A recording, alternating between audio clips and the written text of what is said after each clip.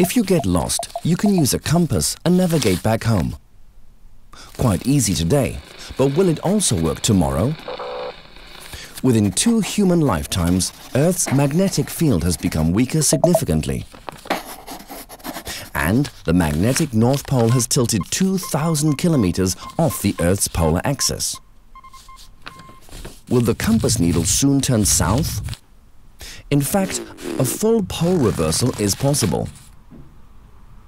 It happened last 780,000 years ago, at the very beginning of human history. But cavemen didn't have satellites, mobile phone networks, GPS navigation or power supplies.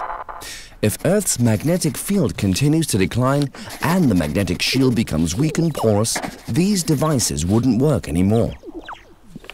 And mass transportation, health systems and the internet would be at risk. Will we soon find ourselves back in the Stone Age again?